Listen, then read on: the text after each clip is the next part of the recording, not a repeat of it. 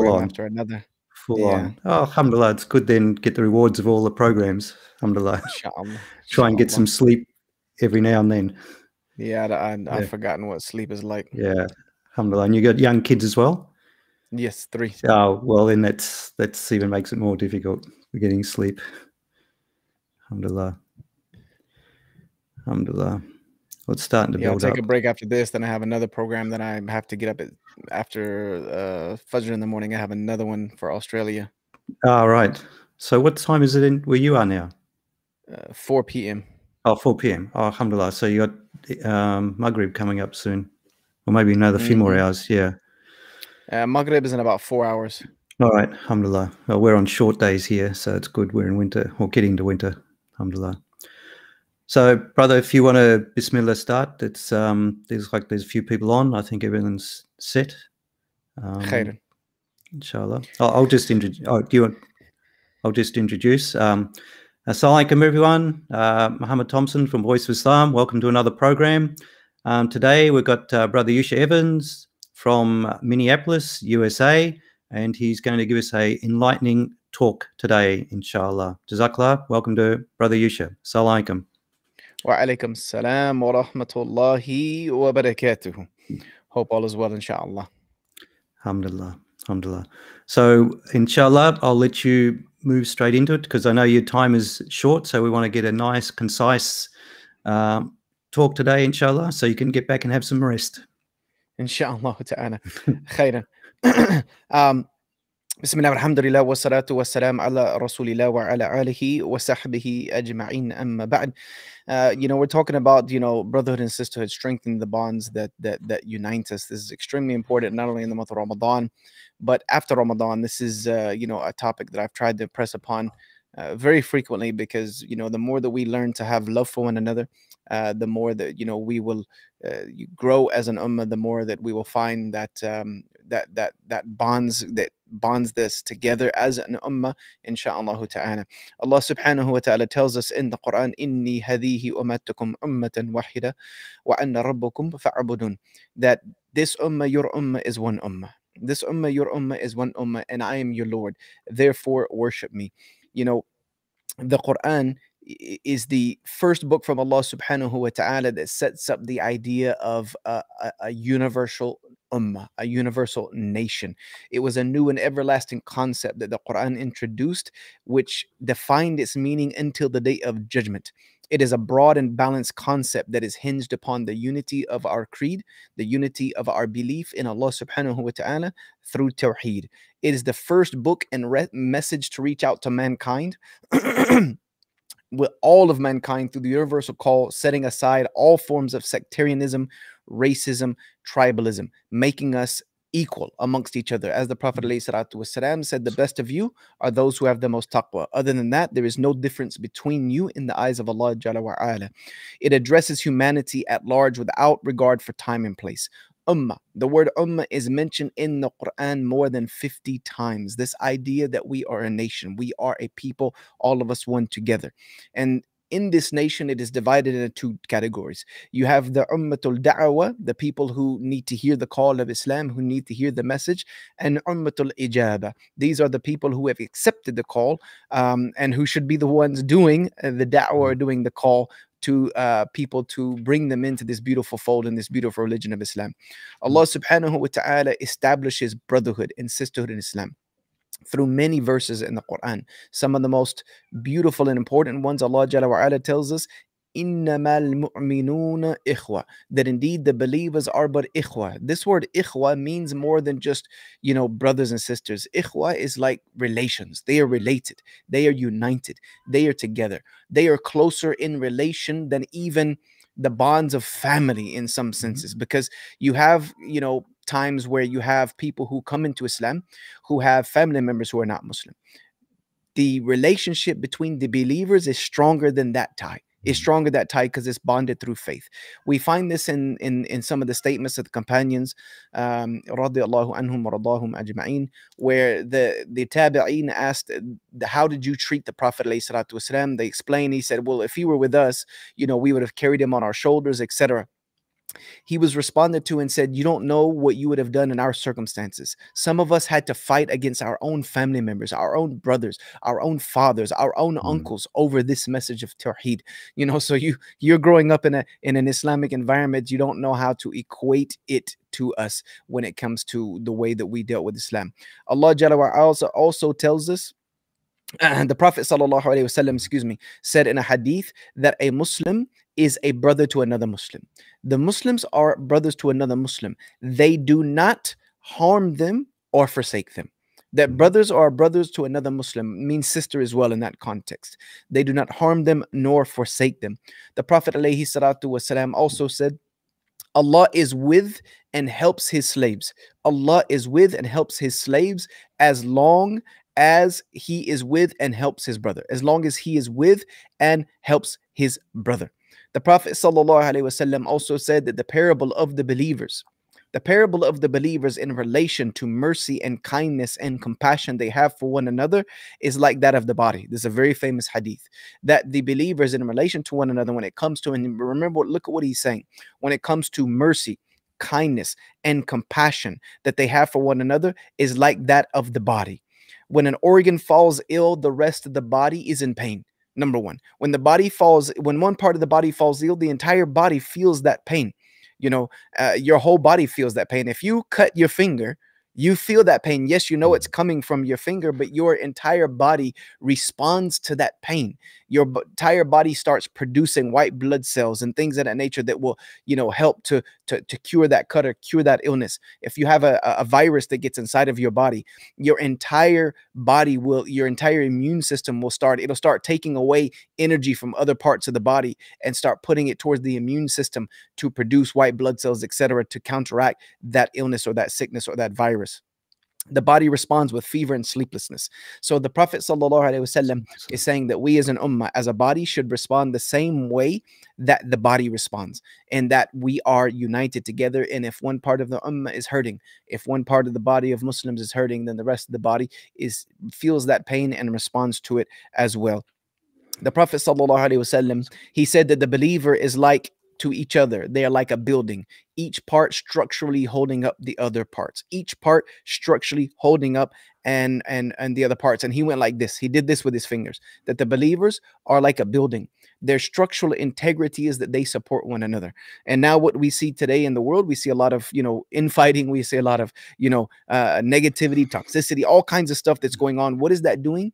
That makes the body of Muslims, the house, structurally unsound. It makes it weak. If there are load-bearing walls inside of a house that become weak, the whole structure of the house becomes weak. So we have to make sure that we are treating one another and we are dealing with one another the way that we would like to be dealt with in like this house. The Prophet sallallahu alaihi wasallam also said that there would be 7 people, and I talked about this in one of my other talks in the month of Ramadan, about the people who will be under the shade of the throne of Allah subhanahu wa ta'ala on the day of judgment, on the day where there will be no shade. One of those categories of people are 2 people who love one another solely for the sake of Allah. 2 people who love one another solely for the sake of Allah, and they meet and depart based upon that love. They meet and depart based upon that love. What this is trying to instill and teach us is to have love for one another, to have true love for one another. There's a hadith of the Prophet ﷺ where he said that there was a man who was going to visit another brother, another Muslim, and an angel came and asked him for what reason was he going to visit his brother. Does he owe you something? Do you have some worldly gain from him? Is there something, that you need to be getting from him? He said, no, I'm just going to visit him because I love him for the sake of Allah subhanahu wa ta'ala. The angel responded, who had come in the form of a person, and said, know that the one whom you love your brother for his sake loves you in return. Know that the one whom you love your brother for his sake loves you in return. So this is a way to not only gain the shade of the throne of Allah subhanahu wa ta'ala on the day of judgment, but it earns us the love of Allah. And the Prophet alayhi salatu wasalam said that when Allah loves someone, he communicates that love to the angels who surround his throne. That I love so and so, so you love them. I love so and so because you love so and so because I love them. And then those angels pass that down to lower angels in rank, and then those angels in the lower heavens pass that on to all of the creation of the earth, until the entire earth and all of its creation begin to love that person because of the love of Allah subhanahu wa ta'ala. May Allah grant us that. Also, Allah subhanahu wa ta'ala will call out on that day when he's asking for people to come under his shade. He will call out and he will say, where are those who loved one another for the sake of my glory? Where are those who loved one another for the sake of my glory? Today I have gifted them with a shade on this day where there is no other shade. So may we learn to love one another for the sake of Allah subhanahu wa ta'ala. In a hadith al-Qudsi reported by Imam Ahmad, the Prophet sallallahu alaihi wasallam said that Allah says, my love, I make it obligatory. My love, I have made it obligatory, and it is due to those who love one another for my sake. My love is obligatory and is due from me on those who visit one another for my sake. My love is obligatory and due to those who help one another for my sake. My love is obligatory and due upon those whose hearts are free from grudges and who uphold the ties between one another solely for my sake. Subhanallah, look at all of the amazing benefits that we get for the love that we have from one another. We gain the love of the creator of the heavens and the earth, Allah Azza wa Jal. And when Allah loves you, Allah subhanahu wa ta'ala will make your life full of joy, full of peace, full of the things that we seek out in the deen. The Prophet sallallahu alaihi wasallam also said, and this is narrated in the collection of Imam Muslim by Abu Hurairah radiallahu anhu, you will not enter paradise until you believe. This is an important hadith about loving one another for the sake of Allah Jalla wa Ala. You will not enter paradise until you believe, and you will not believe until you love one another. Look at how important it is for us to have the bonds of love between one another. It is so important that the Prophet sallallahu alaihi wasallam said that our entry into paradise is tied to our love for one another. He said, you will not enter paradise until you believe. And then he tied our belief to loving one another, and you will not have true belief until you love one another. And then he said, can I guide you to something that will help you to love one another? He said, spread salams between each other. Spread salams and peace, genuine care and concern for one another. Subhanallah. The Prophet sallallahu alaihi wasallam in this hadith tied our faith, tied our belief to loving one another, and then tied that belief to entrance into Jannah. So our love for one another can be our very ticket to Jannah. In another hadith al-Qudsi, recorded by Tirmidhi, Mu'adh ibn Jabal radiallahu anhu said that the Prophet sallallahu alaihi wasallam said, Allah Ta'ala said, those who love each other for the sake of my glory, those who love each other for the sake of me, they will be upon pulpits of light on the day of judgment. I will place them upon pulpits of light, and they will be the envy. They will be envied. Let me tell you something right now. They will be envied by the shuhada and the anbiya. Subhanallah. They will be envied by the prophets, and they will be envied by the martyrs, the people who went to Jannah with no account. Yet the people who love one another for the sake of Allah, they will be placed on such high pinnacles that those people, the prophets and messengers and the shuhada, will be envious of the status that Allah subhanahu wa ta'ala has given the believers who learn to love one another solely for the sake of the glorification of Allah subhanahu wa ta'ala. If you don't think we should have more from the love for one another, you're missing the entire boat. You're missing the entire picture. Another hadith al-Qudsi recorded by Imam Ahmad rahmatullah alayh, by Mu'adh ibn Jabal as well. The Prophet sallallahu alaihi wasallam said, Allah Ta'ala says, my love is obligatory for those who love one another for my sake. My love is obligatory for those who sit with one another for my sake. And my love is obligatory for those who visit one another for my sake and who spend on each other for my sake. So having this love and spending on one another for the sake of Allah alone, visiting one another for the sake of Allah alone, helping one another for the sake of Allah alone, all of this is a reason for Allah subhanahu wa ta'ala to love us. Umar ibn al-Khattab radiallahu anhu narrated that the Messenger of Allah alayhi salatu wasalam told us, verily there are some people amongst the servants of Allah who are neither prophets nor martyrs, but whom the prophets and martyrs will envy on because of their status on the day of judgment. And they said, O Messenger of Allah, tell us who these people are. You see, this was their response. Tell us who these people are so we can try to be like them. Be like, He said, they are the people who love one another by the Spirit of Allah subhanahu wa ta'ala. Not because of family relations, not because of wealth. They love each other sincerely for the sake of Allah. By Allah, there will be light upon their faces, and they will be sitting upon light, and they will have no fear when the people are afraid, and they will not be sad on the day when people are in grief. Subhanallah. I mean, look at this, brothers and sisters.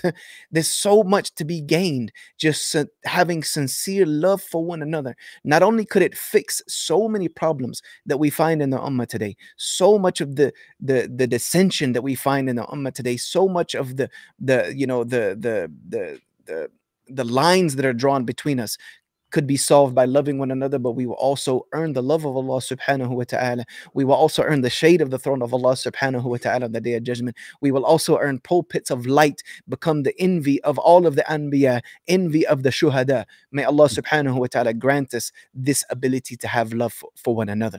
Recorded by Imam Ahmad, Az-Zubair ibn al-Awwam radiallahu anhu wardah, reported the Prophet alayhi salatu wasalam said, there has come, and I've saved this one kind of towards the end because it's a warning.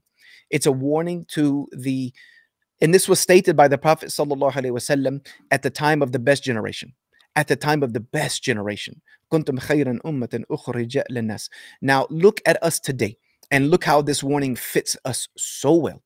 The Prophet sallallahu alaihi wasallam said, there has come to you the disease of the nations from before. There has come to you the disease of the nations of the past. What is that disease? He said it's envy and hatred of one another. It is envy and hatred of one another. He said, and hatred is the razor. Our hate for one another, the hate that we spew towards one another. He said it's like a razor. He said, but it's not a razor that shaves the hair. It's a razor that shaves the religion. It shaves the religion. It cuts the religion from the person. By the one, and he swore, by the one whose hands is the soul of Muhammad sallallahu alaihi wasallam. Whenever the Prophet alayhi salatu wasalam wanted to make a sincere, serious oath, he would always say, I swear by the one in whose hands is the soul of Muhammad sallallahu alaihi wasallam.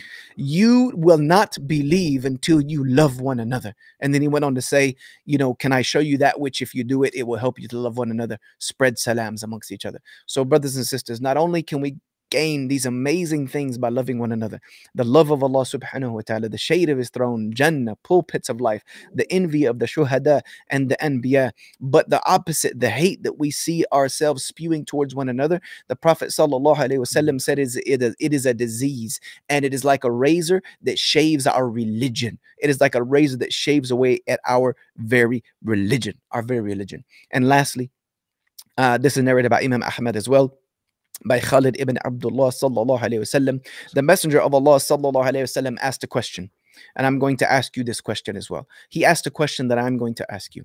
He said, do you love paradise? Do you love paradise? And this is a rhetorical question because there's not a single believer out there that will say they don't love paradise. He said, do you love paradise? So the companion responded, of course, yes. He said, then love for your brother what you love for yourself. Love for your brother what you love for yourself.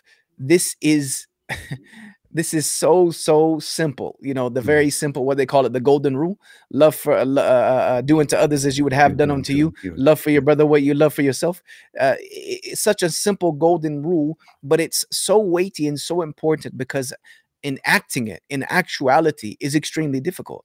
To try to have love for each other. And what does it mean, love for each other for the sake of Allah? It means that we love each other despite our differences. We love each other despite language barrier. We love each other despite cultural barriers. We love each other despite, small indifferences that we have. We love each other in spite of everything that could divide us. Everything that we're using in this day and age to divide ourselves. In spite of all of that, we decide to look beyond it. We decide to look past it. We decide to look over it and love each other for the sake of Allah alone. And I've seen that. I've seen that when I've traveled in the world, and especially in the Muslim world, in some places overseas where, you know, we might not speak the same language. I've met, you know, brothers in Medina and in Mecca that knew me from, you know, seeing me on the internet, whatever. We really might not even have spoke the same language. You didn't know each other. We have completely different lives, completely different backgrounds. But in that instance, we hug each other, we love each other for the sake of Allah subhanahu wa ta'ala. And that is beautiful. That is something that Islam gives to us that no other way of life is offering. There's no other alternative out there that is offering this solution. And this is what, you know, Malcolm X saw when he went to Hajj. When he went to Hajj, he saw all of the things that he was struggling for, you know, the civil rights movement, to try to, you know, uplift the African Americans and get them out of, you know, all of the ills that they were going through, which they are still struggling through today in the West. He saw that this Islam, this real Islam, not this, you know, Nation of Islam, the thing that I was following, but this Islam where we stand next to each other side by side with brothers from all over the world, all different colors and languages. He said, this Islam that creates loves and bonds between people, irregardless of their nationality, irregardless of their color, irregardless of their language, this can heal the world. And that is the letter he sent back from Mecca, that this is what the world needs. The world needs Islam. It can heal it. But in order for the world to be healed by Islam, we as Muslims, as believers, need to use the medicine on ourselves. We are spending a lot of time giving that medicine out, you know, handing the medicine out left, right, and center, doing our da'wah, spreading the deen, all of this. But what we need to do is take some of that medicine and apply it to ourselves. Apply it to ourselves, especially when it comes with the way that we treat one another, because for sure, on the day of judgment, you can get away with so many things. Allah subhanahu wa ta'ala can forgive you for many things, but we will all have to answer for what we have done to each other. We will all have to answer for the things that we have done to one another. May Allah subhanahu wa ta'ala forgive all of us for any ill that we've done to another human being, any ill that we've done to another Muslim. May Allah forgive us. May Allah grant us mercy and allow us to heal those bonds between us for things that we have done to one another, because those are things that Allah subhanahu wa ta'ala has removed himself from being able to forgive us for until we settle them, either in this life or on the day when we meet him. So we need to learn to love one another. If a Muslim is wronged you in the past, let it go. Let it go. Forgive them for the sake of Allah subhanahu wa ta'ala. Let it go. Forgive them for the sake of Allah. Even if you don't know them anymore and never met them again, remember to forgive them. Because for sure, and I'm going to finish with this, we should treat one another the same way that we hope Allah subhanahu wa ta'ala will treat us on the day we stand before him. We are going to stand before him and be begging him to be merciful with us, begging him to be easy on us, begging him to be just with us, begging him to have some ease upon us. So we should learn to try to treat one another the same way that we hope Allah subhanahu wa ta'ala will treat us on the day we meet him. Because if Allah treats us the way we treat one another, we are done. If Allah Jalla wa Ala treats us the way that we treat one another, we are finished. We are finished. So may Allah subhanahu wa ta'ala ease us. May Allah subhanahu wa ta'ala ease these afflictions that we find within our ummah, these divisions within our ummah, these chasms within our ummah, and allow us to learn to love one another solely for his sake, learn to love one another solely for the love of Allah subhanahu wa ta'ala. And may Allah bless all of you. May Allah grant you safety, security, peace. May Allah grant you the most beautiful last 10 nights in Ramadan. May Allah grant you this forgiveness. These are the nights where Allah subhanahu wa ta'ala releases people from hellfire. May Allah allow you to be one of those people whom Allah subhanahu wa ta'ala frees from the fire for perpetuity and make you of the people of Jannah, insha'Allah ta'ala. Barakallahu feekum jami'a. Wassalamu alaikum wa rahmatullahi wa barakatuh.